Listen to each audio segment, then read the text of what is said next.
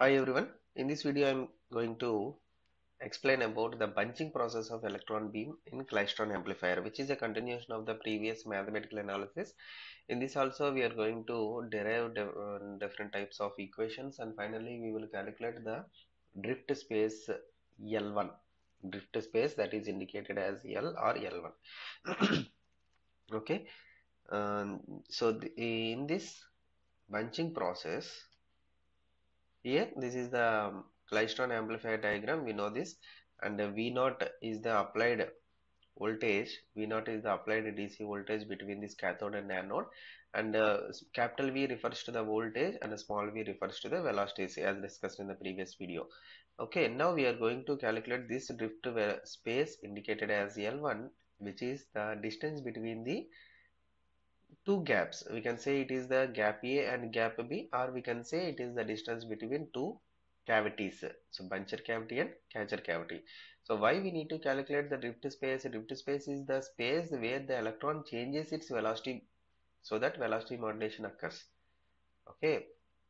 Why we are only focusing on the calculation of L1 is the velocity modulation occurs only uh, in the between buncher cavity and catcher cavity. In between the buncher cavity and catcher cavity only the velocity modulation occurs. That means this is the space provided for the electron to change its velocity. Okay, so that's why we are going to concentrate on the calculation of this drift space L1. Okay, so we are taking this as L1. So if the distance in the drift space at which the bunching occurs from this grid is noted as L1. So this is the diagram which represents the change in the velocity of electron at different positions. Okay, slower means the late electron, same means the reference electron, faster means the early electron. So it is the late electron, it is the early electron, it is the reference electron, and it is the late electron. So early electron travels with less velocity. With this velocity is less compared to the standard velocity, and it goes with the standard velocity, and this late electron travels with the highest velocity, it is greater than V naught. Okay, in this way the different types of electrons are generated after the gap A, and these three electrons are after traveling a distance L1. This is the distance from here to here. It is the distance after the traveling of distance L1, nothing but drift space. It goes to the bunching. A bunch is going to be created. Okay, remaining everything is known, and the distance between these generation of the early electron, late electron, and the reference electron, we are taking it as pi by 2 omega on this axis of this RF signal. Okay, now let us go to the derivation part.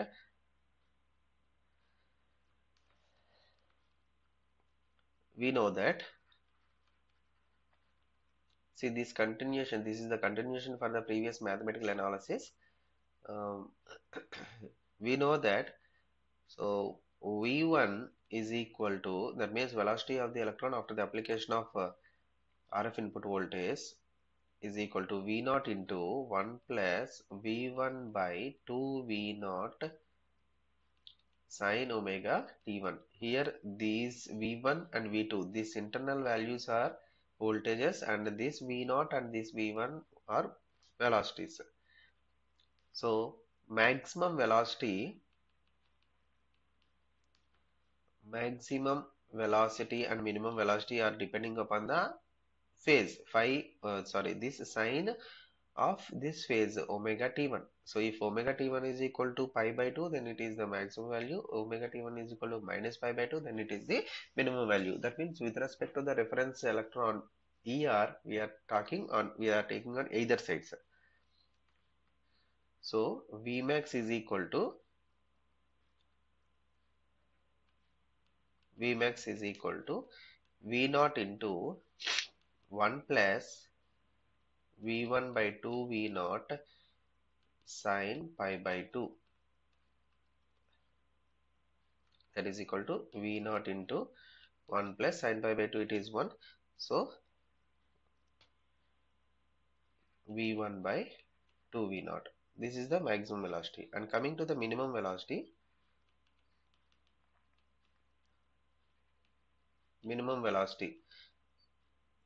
V minimum. So minimum velocity, maximum velocity refers to the early electron and late electron. So late electron travels with maximum velocity and early electron travels with minimum velocity. Hope you understand from the previous waveform.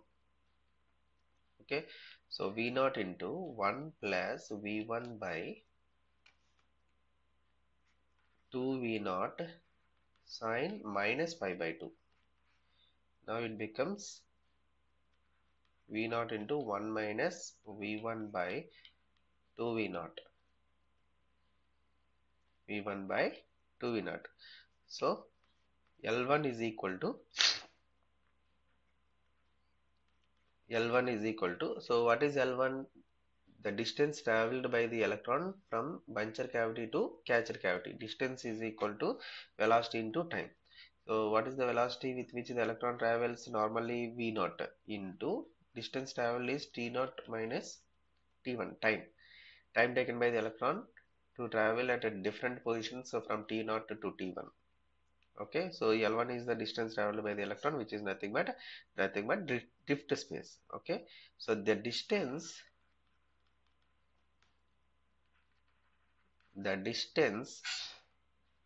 L1 at T minus pi by 2.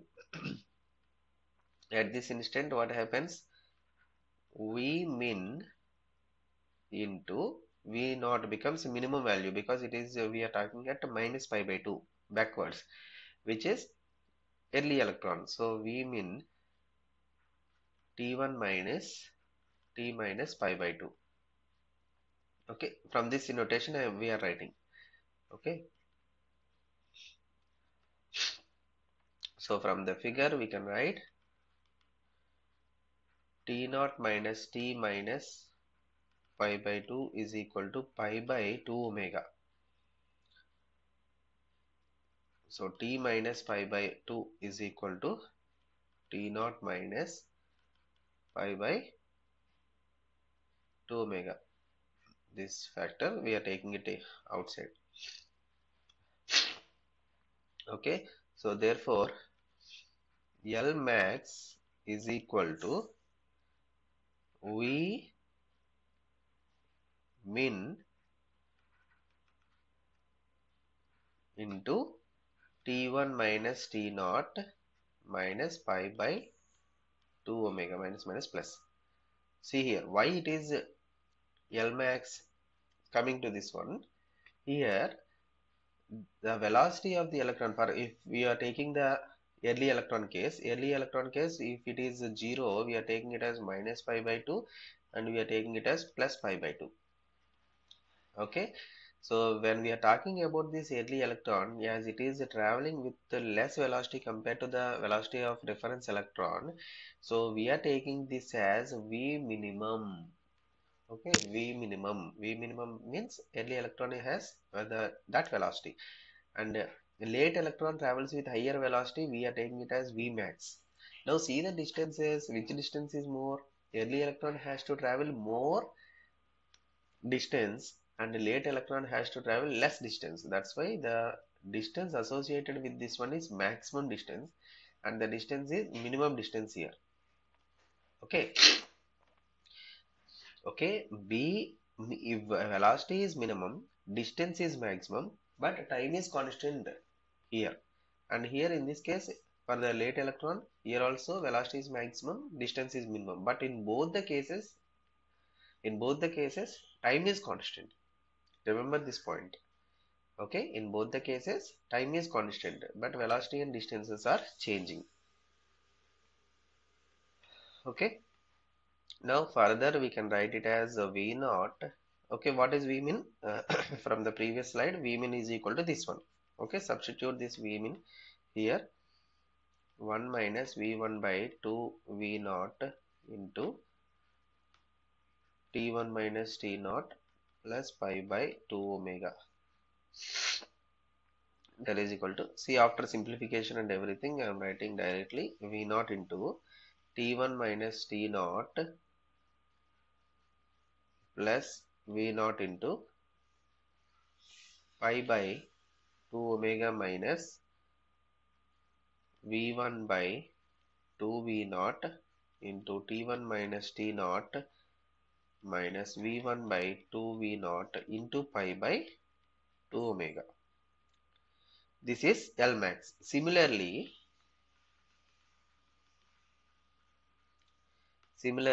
at T plus pi by 2, at T plus pi by 2, L min we can calculate. I already explained there from the figure. So V max, L min refers to V max T1 minus T plus pi by 2. Okay. So from the figure, T plus pi by 2 minus T naught is equal to pi by 2 omega. So T plus pi by 2 is equal to pi by 2 omega plus T naught.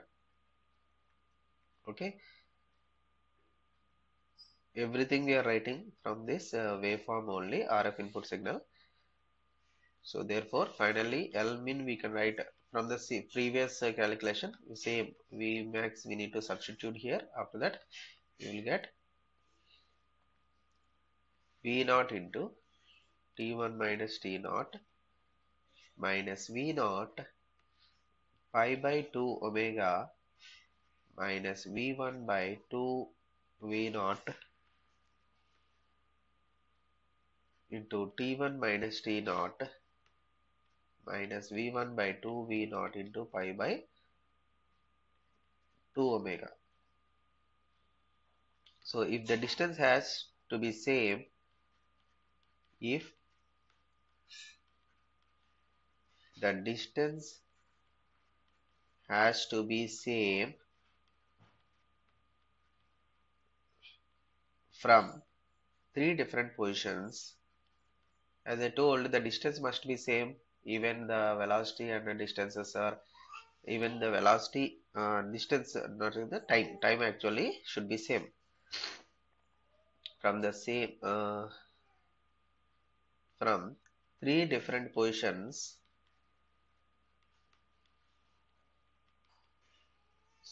What are the three different positions? Minus pi by 2 and at 0, and third one is pi by 2. So the second terms in the L max and L min should be equated to 0. This factor should be equated to 0. Okay. If that L min and L max should be same, this second term should be 0, because the first term is there in the L max, first term is there in L min, and the same term we have in the normal L. So the second term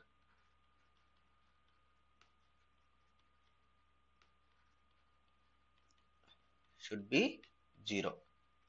So if we equate that to 0, we will be having pi by 2 omega minus V1 by 2 V naught into T1 minus T naught minus V1 by 2 V naught pi by 2 omega is equal to 0.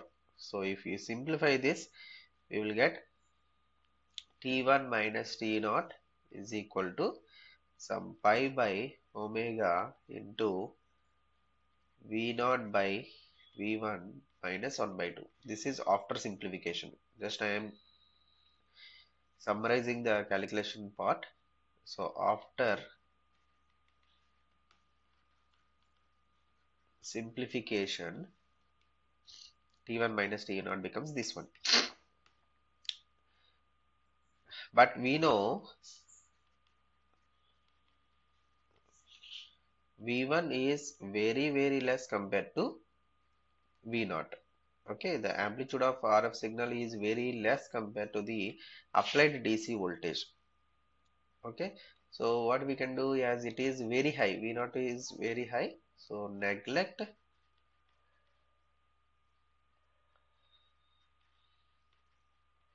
second term.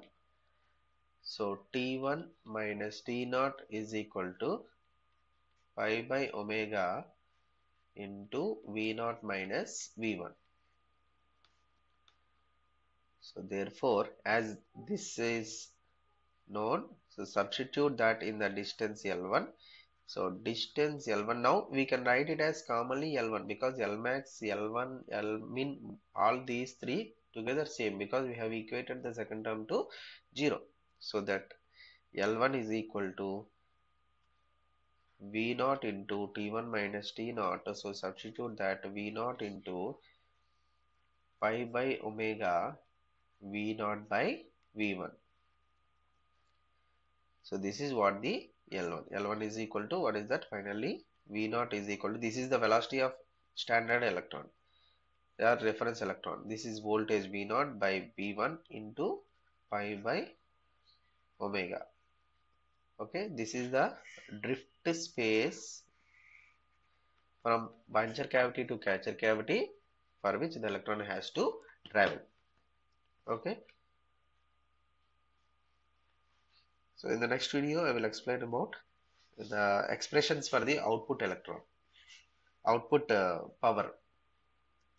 Okay. Thank you.